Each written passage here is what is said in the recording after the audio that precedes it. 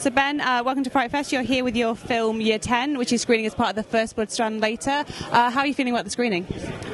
I'm very excited for the screening. We have had a cast and crew screening. We have had a cast and crew screening already, so it has played in a cinema. But this is going to be the first showing in a really big cinema, and it's great to have it at such an iconic location at Leicester Square. And the First Blood Strand, it's been happening for the last few years, and it's this strand of programming that champions, new voices with the genre sphere within the United Kingdom. How important is it, do you feel, that FrightFest does take the time to champion these voices? I think that's really, really important. I think, especially for genre films, there aren't many, or at least until recently, it's felt like there haven't been many avenues for filmmakers to really get their foot in the door. And I think it's great that FrightFest are offering a platform for people making their first feature film to hopefully get noticed. And I think that maybe some people would think, a film with no dialogue is maybe easier to make than one with dialogue, but I'm guessing that that's not true? I would guess probably not as well. There's a lot more action, and even though a lot of the action is quite simple, a lot of it is just sort of everyday action.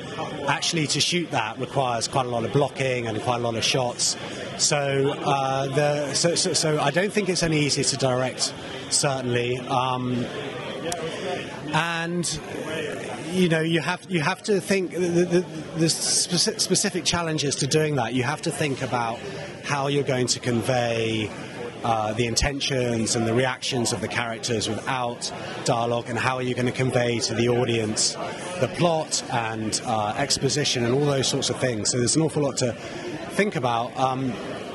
On the other hand, I'm not sure it's necessarily harder than doing a film with dialogue. I just think it's got its own unique needs. And how does it feel having, a leading man who is also a director of photography? Is there any extra nerves bundled on there? Any extra what, sorry? Any extra nerves? Actually, it really helps, I think, that Toby had experience of working with cameras. He was able to... It's just, you'll get the same thing with very experienced actors, but Toby isn't very experienced as an actor, but because he's experienced in the camera department, he was able to just second guess everything that I was trying to do, and just had a shorthand. We had a shorthand in terms of communicating what we needed, so generally it was really beneficial. I think the other great advantage to Toby is that he's actually a real survival enthusiast. He's been on lots of survival trips, and it was really helpful to have that expertise with us. So for a lot of the practical or physical acting, that came very naturally to him as well. And I'm guessing it helps when you're filming in winter in the middle of the woods that you've got somebody that knows how to keep you all alive. Yeah, he did have to make one fire, which he made just by rubbing a stick together. We actually cut that scene in the end. It wasn't needed. But, between takes, he was off doing all sorts of tricks with, making little spears and showing off and doing stuff like that. So he kept everybody entertained.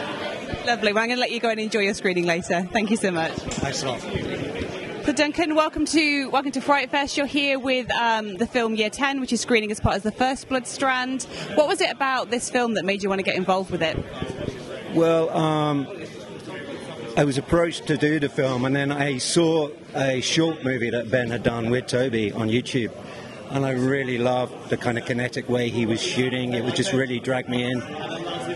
Just really beautifully shot, and also the fact that there was no dialogue in the movie really sets it up as a real kind of acting challenge, and it's pure cinema, so that really attracted me to the project.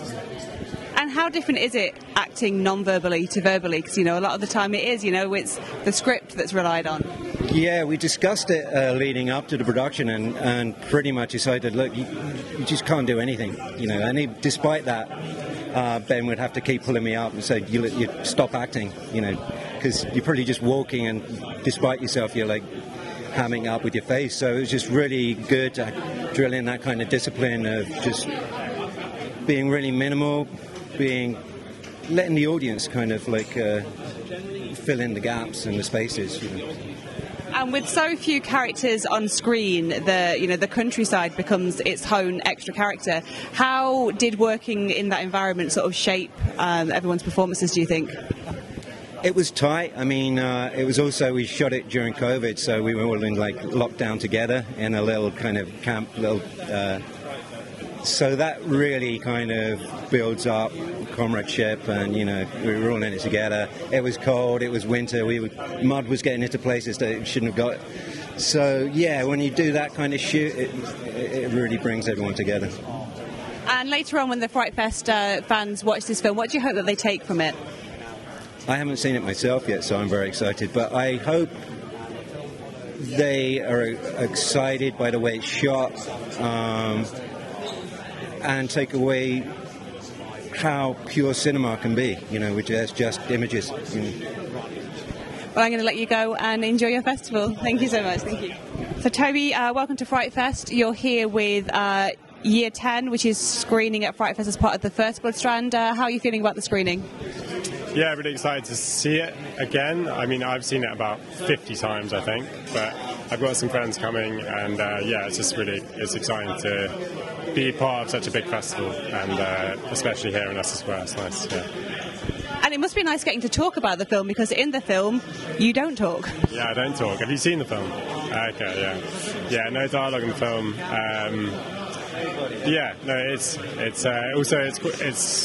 I guess quite an easy thing to talk about because I hadn't acted before, so there's that element to it for me.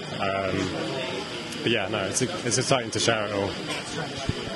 And, I think a lot of your career you've been behind the camera, doing a lot of director of photography. How was it sort of transitioning to then being in front of the screen? Are you sort of second guessing what the cameraman's doing almost? Yeah, it was pretty terrifying. Although it was it's a relatively small budget film, it was still pretty scary. But I think I adjusted to it after about a week or so, and then it got easier. There was something I was going to say, but I forgot now. What was the question again? Yeah. I have a lot more respect for actors now. There's a lot to think about. Got to be on your mark. You got to know. Well, I don't have many lines to know, but they usually have lines to remember. Everyone's talking all the time at you. It's a lot. It's a lot going on. Yeah, I definitely. It was interesting seeing it because I'm so used to being around actors from the other side. It was very interesting being in their shoes, and I think it will make me better at my DP career as well. And it's a very physical role as well. How did you sort of prepare and train for that? Kicking the tripod. How did I prepare physically? Didn't do much physical preparation. I mean, I guess I did a bit of made sure I was quite fit. It was a lot of running, yeah. But my knees took about 2 years to recover. Yeah. Yeah, I can imagine. It was tough, and it was also winter, so I was barefoot and in my boxes for a lot of the time, which wasn't very nice. I mean, the film is kind of like it's set in a post-apocalypse sort of landscape. There's a lot of these films around there. What do you think it is about Year 10 in particular that kind of stands out from some of the others? I think, well, it's first of all, it's quite interesting that there's no dialogue. It's very rare to see a film like that. Seeing something, so it's very high energy and it's kind of relentless action, and something shot in the UK is quite unique as well. Yeah. I'm going to let you go and enjoy your screening later. Thank you.